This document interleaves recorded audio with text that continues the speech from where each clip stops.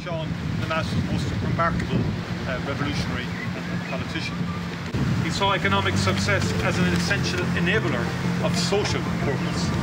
In this, he has been proven right time and time again. And that's why the Lemass era was defined by expanded access to education, new social supports, investment in health services, the construction of social housing, and many more examples of social progress. As a statesman, parliamentarian and administrator, he had few equals. Mr. Lemass's enthusiasm for the new Ireland had always burned fiercely. At the age of 17, he fought against the British during the 1916 rebellion, which earned him the title of the Boy Hero.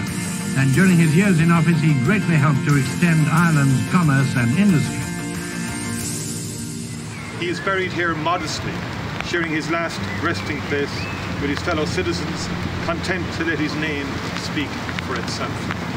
Yet while there are no great statues to him, Lemass is by any measure one of the towering figures of modern Ireland.